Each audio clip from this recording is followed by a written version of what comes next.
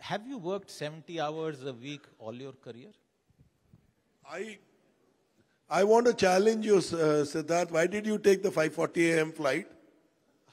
I want to challenge every corporate athlete. Why does he get up at 4 a.m. in the morning? Because he wants to excel. I'm proud that I work 70 hours because I want to excel, and anybody who wants to excel should know there is no shortcut to hard work. There is no shortcut to hard work. I did say there has to be a work-life balance, but I said work for 42 hours, rest of the 28 hours, work for your future, work to be relevant.